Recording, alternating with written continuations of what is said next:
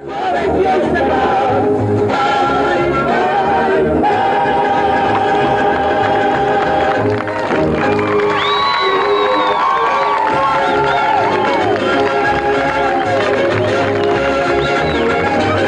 just want to let you know, folks, that we broke the record. The previous record for the Guinness Book of Records for the burrito was 1,597 feet 9 inches long. We broke it by 2,100 feet long, all the way from, it's a half a mile long burrito. So you can be proud to be from Wilmington, to live and to work here, because this is one of the, this is the greatest event in the history of Wilmington. Nobody has ever organized this event over here.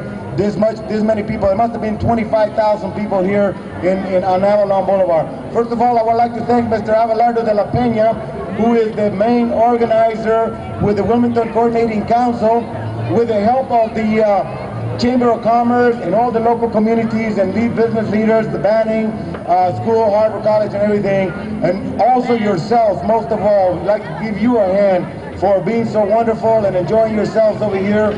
And let's see if we can do it again next year. And I'd like to just leave with one word. If anybody beats us next year or any time after that, we'll come back and do it again for a bigger one, right? Yeah!